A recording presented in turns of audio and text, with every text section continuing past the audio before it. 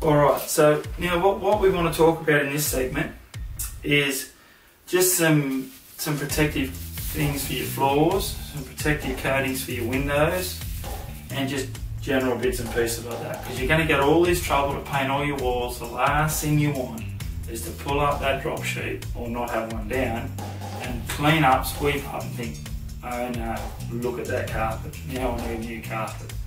Oh, it would have been cheaper to get someone in. I don't want you to have that problem. This is a film that you can buy that we put on a masking machine, but you won't want to buy one of them. And when you tear it off, it won't work. We usually bite it. Here we go.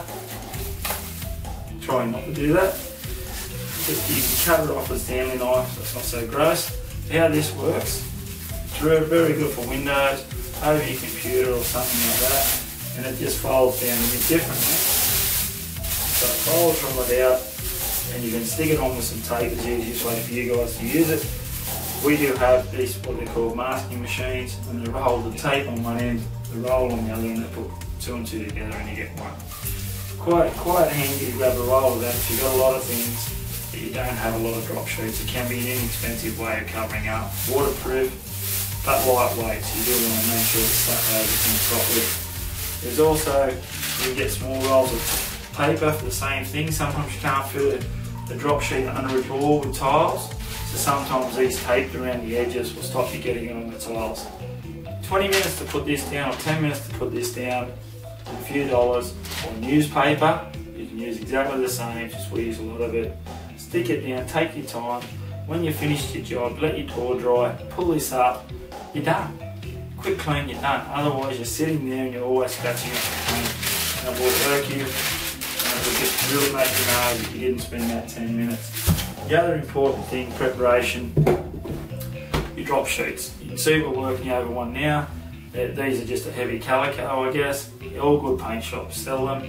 Sometimes they're not that expensive if you can get them on sale. You can use general house sheets, old sheets, or blankets. Just be wary if these guys normally are sealed a little bit, so you do get a couple of seconds to get, if you do spill something, to get them up.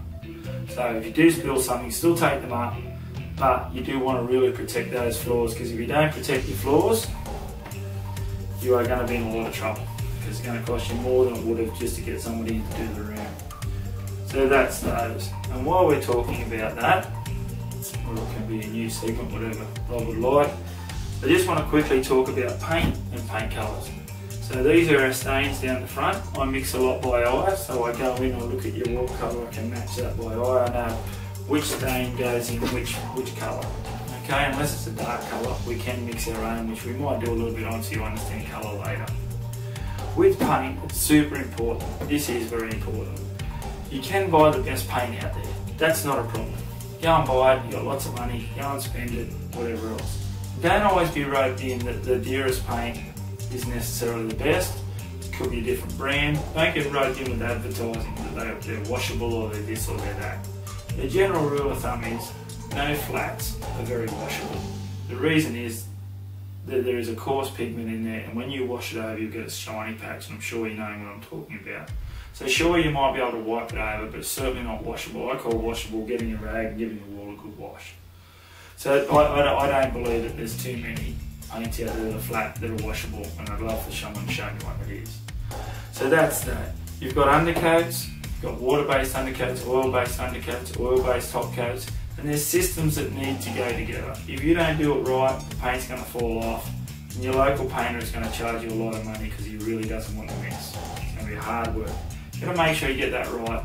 Don't always listen to the guys at the hardware shop. I'm not saying they're all wrong.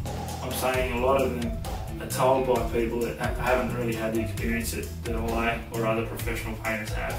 So all the way through these videos, we're going to talk to you about the little tips and tricks you can get away with, what you can do and what you can't do that paint companies won't tell you. You've got to remember that the more paint you buy, the more money they make. So I'll try and teach you a few tips and tricks. Sometimes your flat paints, for instance, your ceiling paints, you don't need the dearest paint there is. You generally go with cheaper paint and you'll probably get a better result. Your wall paint, spend some more money on it. And generally speaking, go one off the top level. You might have 4 tiers in that brand of paint. Come down one. This generally will save you a lot of money, and it will generally give you just the same look. be a trade version of it if you can find it. But if you can't and you really need to, then go to the top line. I'm sure you'll be happy with the result. So basically guys, when we get into paints, we'll go right through it. We'll go through colours, what you need, what you don't need for your walls, your ceilings and your woodwork in a general bedroom. And we'll start with that, and from there your knowledge will get greater and greater, and you go through the rest of your house, and we'll do exteriors as well. Alright guys, I hope I haven't confused you too much with your paints.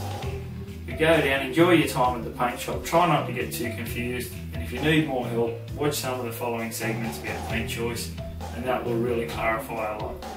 Thanks guys.